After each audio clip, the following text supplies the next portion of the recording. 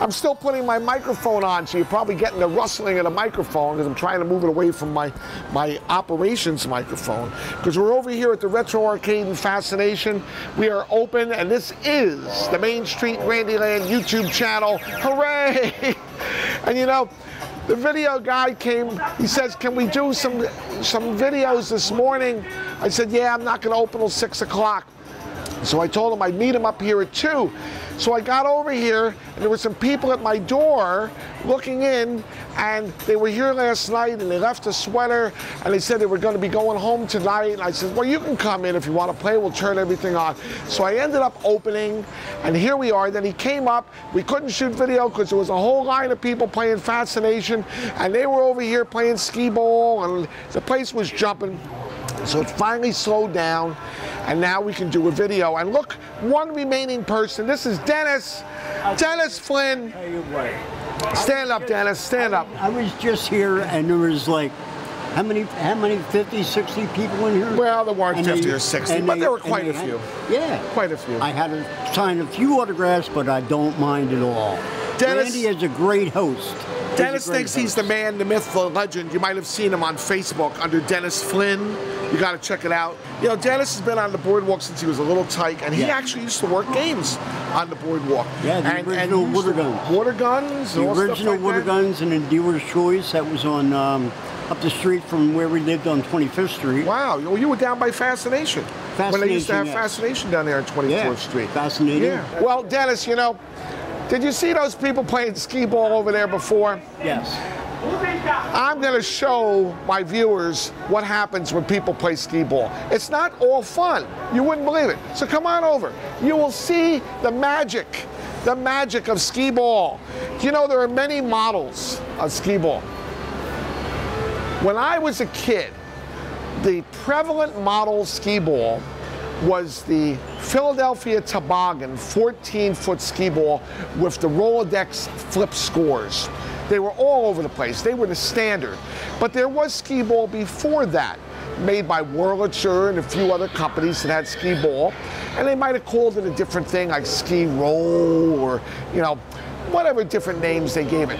I remember in Playland in Lavalette, they had some really old Skee Balls. They were all wood, and, you know, they had lights that scored, you know, advanced lights like the old, you know, mechanical pinballs back then of the 50s. But the boardwalk had the Philadelphia Toboggan ones. They used to pull the handle and make the scores return. They were really, I have a lot of them. To me, that's Skee Ball.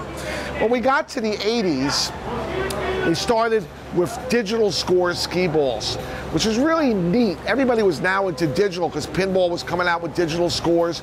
So they made digital displays and computerized running them. And the first digital Skee Balls were your Model D. And they were made by Skee Ball, but they used a company called Deltronic Labs, who made the electronics for the Skee Ball company, who put them into their machines. So then quickly it became a Model E. So Ds and Es are actually using almost the same exact equipment. Very slight differences between Ds and Es. You can actually interchange the computer between the D and an E. After that, I think they jumped to an H. I don't think there was a G. I mean, there'll be people out there saying, oh, there was a G and there was an I. I know of an H. These are H's. I have the old Rolodex A's and B's. I have D's and E's. These are H's. There's 8 of them. I'm only using 4 of them here right now. And then after that came an S. And the S was taking in the evolution away some of the problems from the D's, the E's, and the H's. But the S's had their own problems. So actually the H, in my opinion, is the best of the digital Skee Balls. D's and E's, you can keep running forever because they're using that 7400 series chips with the TTL. They even use read relays rather than triacs and, you know, things of this nature. But the H's really have lasted pretty well. Do you know, funny story, Dennis, Skee Ball didn't have sound. No. When we were kids, they didn't have sound. I remember when Chuck Jaffe on Sportland Pier had the Skee Ball. And they were 10 cents. Yeah, and they boy, had. you are old. Yeah, now, well, I'm looking at the skee ball here, Yeah. and they had the little handle. like stick that would come up, and then, well, to get a free game, I can tell you now how you do it. You smack your hand on it and pull it back. Well, or you use you know what? fish. He's actually correct. Yeah. Because originally, when you put your coin in it and you pulled the handle back, you could cheat the machine by hitting the side of the handle, and it would cause the lever that the dime would make weight to fall down, so it was very lightweight. It would cause it to jiggle, and you could get it to go down. Skee Ball changed that by taking the lever, here's the lever, and they drilled a hole through the lever, and they put a screw on both sides that was fancy, and it was finished with a point, so you couldn't hit it without hurting your hand. Okay, but the problem with that now was people would grab it with 2 fingers and yank it back quick, the big boop boom. But what happened then, the score would reset real quick. It would swing back, and there was a quad gear made of cast aluminum that the paw gear would flip the quad gear, pulling it back to return the scores. Well, it would crack the quad gear down at the axle, and you would have to replace the quad gear from people yanking it so hard so quick. So it would cost the repair, and those quad gears were very expensive. They haven't made them for years. I'm sure somebody could remake them today, but back in the day, a quad gear towards the end was like $80. Back in the day when money was money, you know, God knows what that would be today, to replace a quad gear just to buy it. So that's all gone. You don't pull the thing. Now you just drop it in, it's done electronically, ever since the electronic motions. Now, I'm dating myself back to the 80s here because Skee Ball was a quarter. Now here's another funny story for Skee Ball. When I was a kid, and I'm a little bit older than Dennis, Skee Ball had been a nickel when I started, and then it quickly became a dime. It was a dime for a long time. Right. What happened then was they were trying to get out of that dime. The next step from a dime is a quarter. That's 2.5 times the price. That's a big jump. It's hard to get people to go from a dime to a quarter. So what they did was, somebody got the idea, let's make the option on Skee Ball where you could put in a dime or a quarter. You could choose. If you put in a dime, you got regular score tickets. If you put in a quarter, you got triple score tickets. So it was an incentive to spend a quarter. You know who invented that? No idea. Our friend Walter Foreman, who used to run Olympic Fascination down here in Wildwood. Yeah. He invented the dime quarter upgrade to the Skee Ball machines. And he made them under the name of Greyhound Electronics, which was their little old company because they made the Greyhound race game back in the day. So he sold these kits to all the different arcades up and down the New Jersey shore. And there was an extra feature to it. Instead of pulling the handle, which pulled a cable, which pulled that quad gear, he put a motor that slowly pulled the cable and reset the game. So the electronics of the dime quarter, dropping the coin, energized the motor, would pull the cable slowly and surely back, eliminating the problems of people yanking the cable. So it was really pretty good.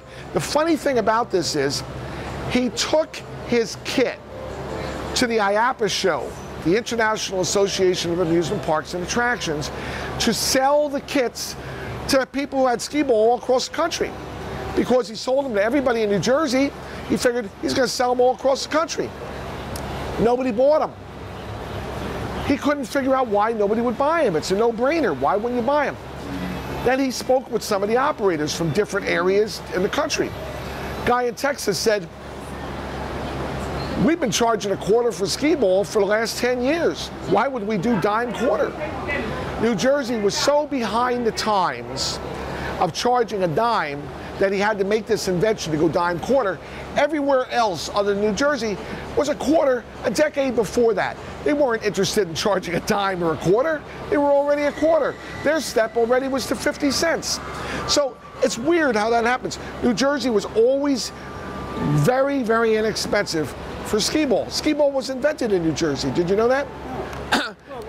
Supposedly a guy in Vineland invented it, And, you know, so I guess he sold the idea to Philadelphia Toboggan, but it made a big, big debut on the Atlantic City Boardwalk.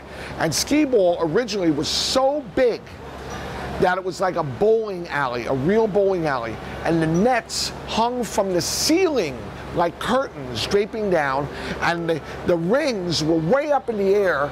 After that, they started becoming the size that could be in arcades, and they've shrunk over the years.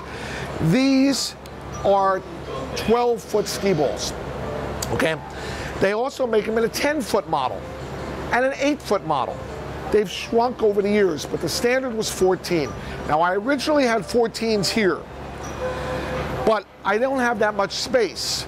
So after a couple years, I switched to my shorter skee balls, which aren't too short. You can still enjoy it, and it's not like you're right up at the hole. You know, they make one where there is no lane and you just throw the balls into the rings for little kids? I'm serious. They make one like that. Now, we just had a bunch of kids playing skee ball over here. And the reason I wanted to do this video was I took a look over when I was done with Fascination, and I saw my skee balls are now in a disaster state. Not one of these skee balls is in proper play position. None of the scores are flashing.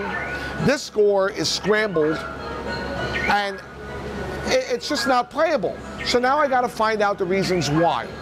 This has a score of 60. Now you'll notice there's some sections out on the scores. That's because Deltronics, in order to make large size LED displays, couldn't use LEDs. Today they can. Back then, that's a mask with an incandescent bulb in it. And the bulb sockets heat up and they loosen up, and that's why you lose sections, because the vibration and the heat, bulbs break. But they're actually bulbs, making it look digital, still digital controlled. But if I put a quarter in this machine, I know I'm not going to get 9 balls. I know it. Let's see. 2. There's 2 balls left in my skee ball machine. Why? Now, typically skee ball is 9 balls. Some places will actually run skee ball for 6 balls. If I'm running 9 balls, I usually have at least 9 balls in the machine, 10, 11, so that there's extra if somebody loses a ball. How do you lose a ball on skee ball? By throwing it like a madman. A lot of times, people will toss the skee ball. You won't even believe this. They'll take the ball, and instead of rolling the ball, they'll toss the ball into the holes. But when you do that, they toss it too high, and it lands on the top. So there's usually balls on the top. You see, I even knocked the net off. I mean, it's just maddening. It's maddening. Skee ball, the definition of skee ball is to ski it. So it goes up. A lot of the skee balls you see today have a net in the front or a plexiglass in the front, so you can't toss the ball. You have to roll it underneath. I don't do that. These were made for it. I don't do that because it looks awful. You're looking through a net. I'm old-fashioned. They never had that when I was a kid. You looked at the rings. I don't want to look at a net and roll under it. Yes, it would avoid the tossing, but I'm a purist. So now I got to climb up the skee ball like a little kid. And I walk up the lane. I got to fix my net. And I got my ball. Now, so I got 2 balls in this skee ball machine. Where are the other balls? They're not on the top. Well, this machine is scrambled. So I'm going to put a quarter in, I'm going to get nothing. Do I know my skee ball machines? Do I know? Look, I'll put a quarter in, I'll get nothing. Because I know it's scrambled. So I have to reset it. I put a switch on the top so I can reset it. That's normal. Rotation. Now, when I put a quarter in, theoretically, I should get some balls. The hole is at the 9-ball mark. So if I see a ball there, I know I got 9 balls. So, if I take out 9 balls,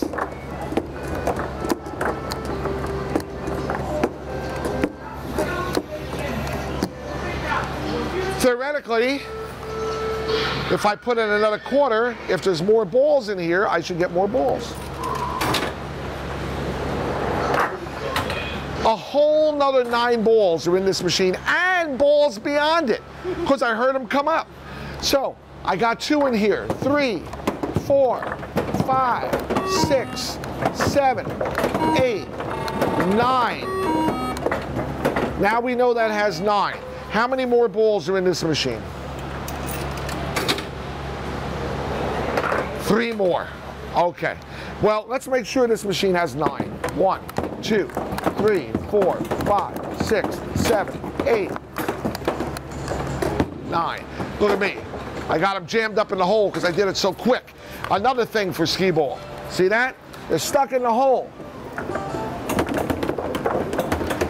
Okay.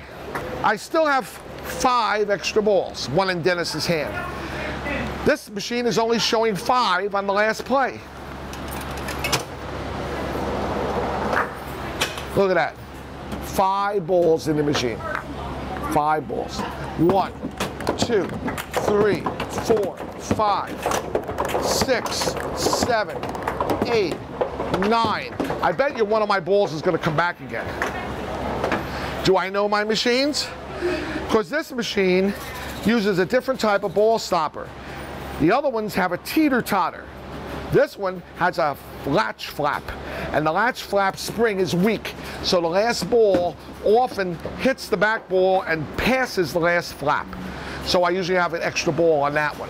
This machine is showing only 6 balls. How many balls are here? Not 9.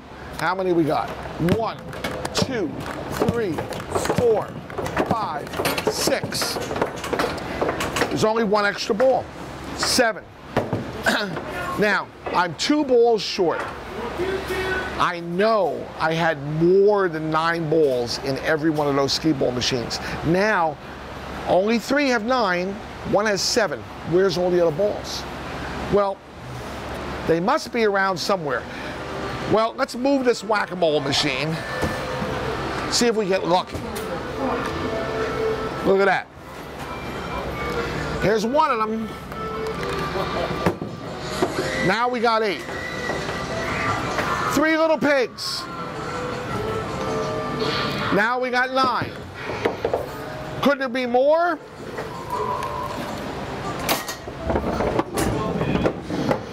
Look at that. 2 more. So 3 of them went in the little pigs. 1 went in the whack-a-mole. So we'll put an extra one here. And this one, I know the extra weight will push it through, so we'll put an extra one there. I know I'm still missing balls, because now I only have 2 extra. I know I had more balls. So where did they go? I'm using the plastic composite so that people don't steal my Skee Balls. If I was still using my wooden Skee Balls, they'd be gone, because they'd be on eBay for $100 a ball. People, they actually charge this kind of stuff on eBay. People, they're probably underneath, and I'm not going to pull this all apart to try to find more balls. Oh, look, there's 1 in there. Can you see in that crack? So yes, there are some Skee Balls hiding underneath. On the top of the machines, you can usually, if I can find it, I usually have something up here to help me. There we go, there's a Phillips. Oh, did you see what somebody gave me here? Customer brought that in the other day. They had a custom made, presented to Main Street Randyland for reaching 100 episodes of Randy's collection on the Main Street Randyland YouTube channel. Isn't that nice? So we got our screwdriver. The reason we have a screwdriver is underneath here, there are slides. You see these, you turn them and they loosen the glass. There's usually 1 on each side. That one's not even on, but they never hold the glass. They always flip out. So I use a screw, because the screw never comes out, even if you got a screwdriver. All right. Now you have the inside of an S. This is polycarbonate, not plexiglass, so it will take a beating. Here's your H board over here. This is your proverbial H board. Deltronic Labs. Look at that. H. Model H. Wonder what I have that paper towel there for. All right. Well, now I see why I had the paper towel there. This chip here has corroded. You see that? Right in its socket. Now the rest of the board actually looks pretty good. But for whatever reason, this chip got it. There is no battery on this board, so it's not that. And these traces have rotted, probably underneath there also. So this board has a problem, and it was taken out of service because I don't have time right now to take that chip out, repair all the damage underneath, put a new socket in, and replace the chip. But there should be nothing else wrong with that board. These are your selections for your scores, your power input. This goes over to your other lines. So it's always good to have a few extra boards around. I saw somebody was selling one of these on eBay recently. A mere $1,000. Should always pick up a few. You have three main components of the H. Your power board, your main board, and your display board. Now, put my tissue here back so I know that's what the problem was. Here's your mask. The mask will come off. It's held on with banana plugs. The bulbs actually go in to the mask and light up the different sections of the digit. So it's actually just bulbs. These bulbs here, see that? It wasn't burnt out, it's loose. They're wedge bulbs, you pull them out, but these sockets, they get old, they get hot from the heat, and it doesn't stay. So you can tighten them, see that? This one's out. Now that might be a bulb. Let's try another bulb. Yep, there's just a bulb. No good. So do we have another bulb here? That one's no good either. Do we have any others sitting here? Here's one. No. Well, I guess we gotta go in the bag. Are these bulbs? I feel like bulbs.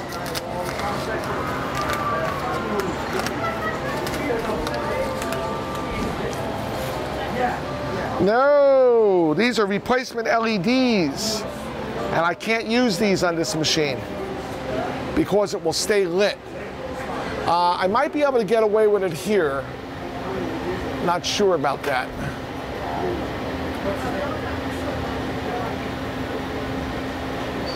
No, it's not going to work. LEDs do not work on Model H and S displays because they are driven by these chips. And if you use an LED, it will lock it on. So somewhere I got bulbs for these that are good. I'll have to find it, but these LEDs will not work on these models. That's why they're still in the bag. Here's some extra switches. These are for down inside the hole. They're backwards to coin switches. See that? A coin switch usually is up here, it goes down like that. These are backwards. They go down like that. In order to work in the holes, the ball triggers the switch. That's how it scores the machine. 2 wing nuts. The whole unit comes out. There's your power supply. When I bought these machines, I bought them when I was down at Flipper's Fascination. And I was going to do a play and win a score for a big prize skee ball. So I made a big sign that said, meet or beat, score of 320, you get choice of the stand. And I had nice big animals up there. And I made it $1 to play. Well, they're putting in quarters. So I don't want people to tell me they put in 4 quarters and maybe they didn't. So these lights on the top became like a multiplier. It would start with white. When you put in 1 quarter, it would stay white. 2nd quarter would advance to yellow, green, blue. So I knew how many coins you put in on your machine. The red light was for a 5th quarter if you put in too many. I'm not operating those right now because I'm simply operating in general in the arcade quarter to play. But these machines were upgraded with special mechanics that I put in them behind the machine that will operate for special multiplier use. When you saw this display scramble, was that because there wasn't enough balls in it? Is that why it's scrambled? There's many reasons it'll scramble. Something is confusing the computer. In this instance, there were way too many balls in there and we're holding down switches so the machine didn't know what you wanted to do. So it can scramble for other reasons. The way the ball bounced on the switch, it bounced it too hard, or it didn't do it right and the machine couldn't figure it out and will scramble. It shouldn't do that. They built too many safeties into it. I wish it didn't have that. Just keep running. But that's an alert for the operator to go over and fix it, as long as you know what you're doing. So I'm about to put the mask back on, and these are a real bother because these sockets are so fragile. Look, I got that LED to light. Now it's going to be too bright, but it really doesn't work on these models. So I put it on the side so it's all right. You got to line up your banana holes. See these banana parts? They clip into the holes here, but you got to get the bulbs through the holes. It's not easy. Just right. In. See, now this went out. It's on now. Look, it came out. You see that? Now it fell in there. I'm going to leave that out. Come on. So we got one there.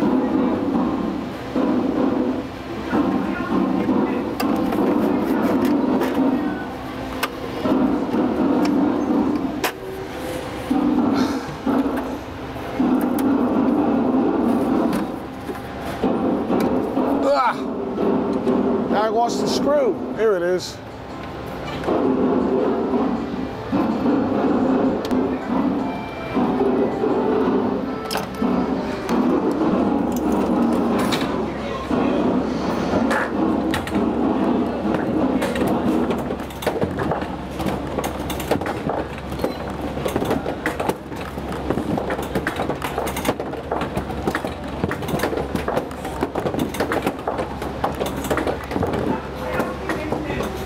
$230.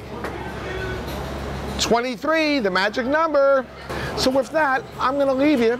We did a nice long episode telling you all about Skee Ball and different models. And best of all is, have fun with your Skee Ball machine. People can play Skee Ball. You can have a Skee Ball at home. It doesn't work just for fun. Just roll the balls. Keep score. It's great anyway. Everybody loves Skee Ball. So with that, we'll see you next time on the Main Street Randy Land YouTube channel.